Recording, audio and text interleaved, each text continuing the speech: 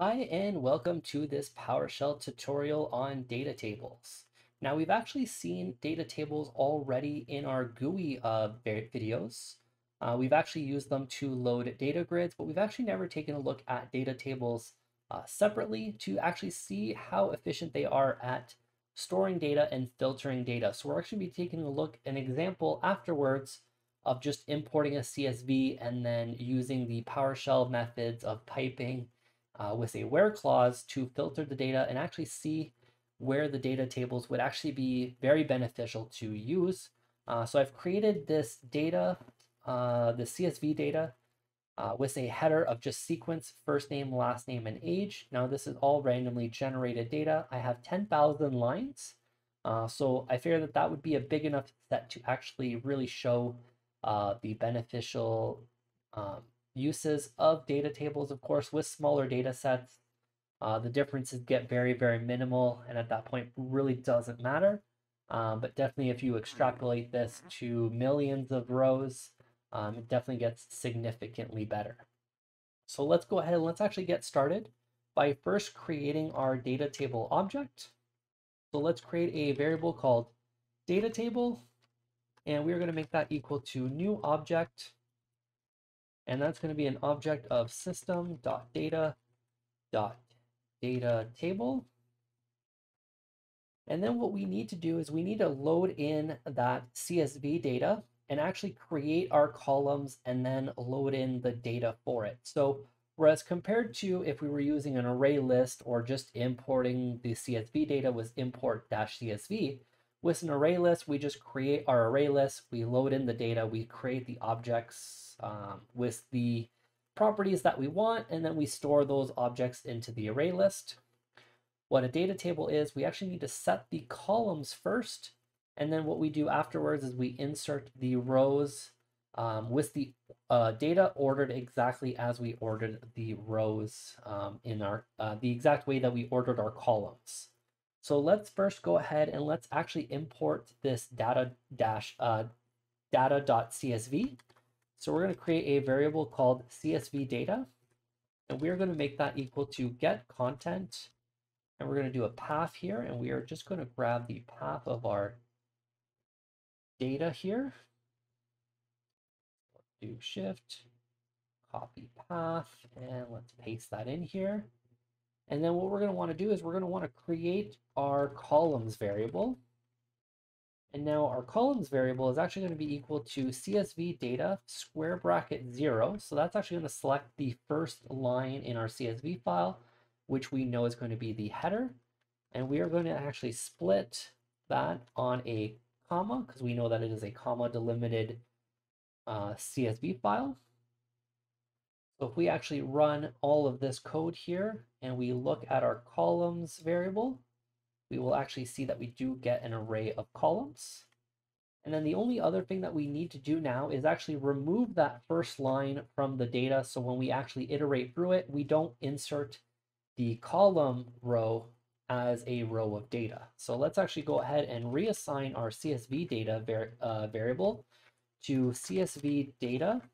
And we're going to pipe that to select and then space dash skip 1.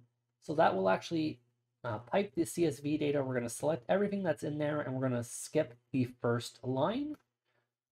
And then what we need to do now is we need to associate or assign those columns to our data table. So to do that, we're going to do data table dot columns, and we're going to do a dot add. And here we're going to do an add range. So you can do an add if you want to add an individual column at a time, or you can do add range and add a array of column names. So we're going to pass in our columns. And then what we're going to want to do is we're going to want to do a for each loop to iterate through our rows in our file. So I'm going to do a for each row in CSV data, open and close curly bracket. I'm going to put a void here because what happens when you add a row into a data table, you actually get the data that you're adding in as an output. I don't really want to display that to the screen. That makes a lot to look at the end. So we're going to do a data table dot rows dot add, and once again here we're going to add our row, but we also need to do a dot split once again on the comma just to separate those values out. And then let's go ahead and let's do data table, and let's just do select first one just to see the top value here. So as you can see, that goes pretty fast to load in the 10,000 lines of data. As we can see here, we get our column names and we have our first line of data, which we actually see here. It is correct. So we know that it worked okay. So now to actually filter this data, there's actually a very cool way to do it with data tables, but that actually requires a new object called a data view. So what I'm going to actually filter on is I want everybody whose age is 30 or over. So let's actually create a variable here. I'm actually going to call it age filter because what I'm going to be doing later on. So age filter, we are going to go ahead and create that to a new object. And we're going to make that object of type system.data.dataView. And we're going to load up that view with data table. So that's going to take all the data from data table and put it into this data view object. And then what we're going to go ahead and do is we're going to go and do a age filter here and dot row filter. And what we can do here, we're going to make that equal to a set of double quotes. And here we're going to put a conditional statement that probably most people are used to, very similar to like a SQL statement. So we're just going to do age greater than or equal to 30.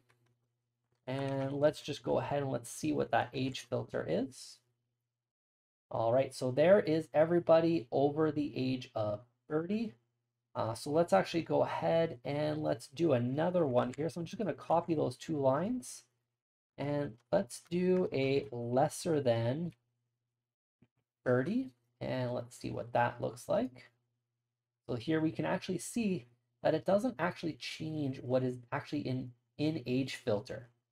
So this data table will always have all the data, and then when we apply a filter to it, it just changes what data is actually visible. So as you can see here, we select everything that's over 30, but then everything that's under 30, and we actually do get the correct data back. So that's actually awesome for this. This is where the benefits really kind of show, is when we start doing multiple filters on a certain data set. So let's actually go ahead and let's see how fast we can do these two filters and actually do the entire creation of the object and loading the data in. So to do that here, we've actually seen this before. So we can actually measure the efficiency here with just measure command and then expression. We're going to do a curly bracket. And let's do the closing curly bracket all the way at the bottom here. So if we run this, we actually see that it runs the entire line of code in 252 milliseconds.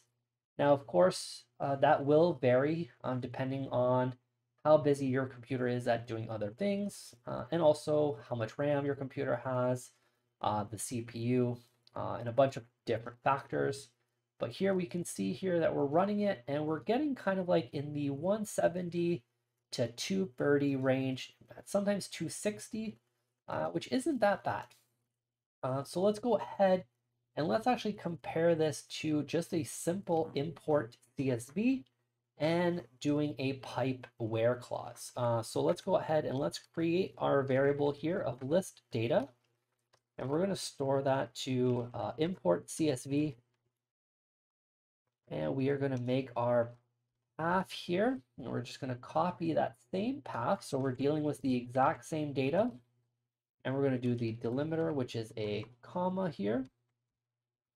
And then what we're going to do is we're going to do a list data, and we're going to pipe that to where age is greater than or equal to 30.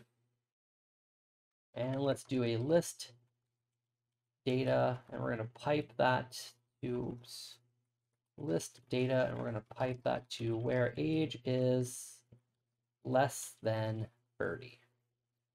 All right, and let's go ahead and let's measure the command here, and let's do an expression. open curly bracket and close the curly bracket over here. And if we run this here, oops. So already we can see that we get a very, very high value. Now, of course, like I said before, this will kind of vary. So we see here 335. We run it again, we get 246, 237, 294, 234, 226, 271, 245, 231, 294, 237. So as you can see, we're always in the kind of mid to 200s to low 300s in milliseconds. But with the data table, we actually still get mid 100s, and then the high points are about the mid 200s. So its highest point with the data table is actually the lowest point with just the simple import CSV. Now, of course, looking at both of these, the import CSV is definitely a lot easier to write. But if you're dealing with a lot of data, like this would definitely have to be a significant amount of data that you're going to be dealing with. And actually, it would really depend on how many times you're going to be filtering that data. It's really the filtering that makes that really, really big difference. The data table will be able to filter data a lot faster than this pipe object. So that's really going to where it comes in.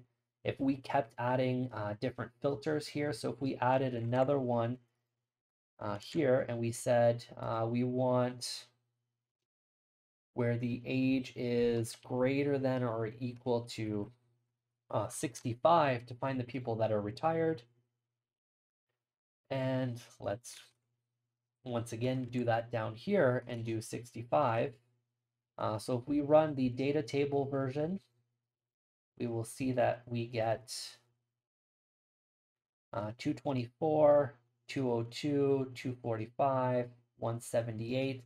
So the times really don't change in the data table, but as soon as we go into that import CSV and where we're piping, we're going to see now that we get 367, 365, 316, 309, 367, 312. So now we're constantly in the 300s.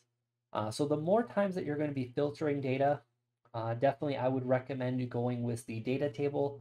And just the larger the data set, I would definitely recommend data tables as well instead of just the simple import CSV. You're going to spend a little bit more time typing out your code, but if you're dealing with hundreds and thousands or even millions of lines of data, the data table will definitely show great efficiency if PowerShell is your language of choice for dealing with that type of data.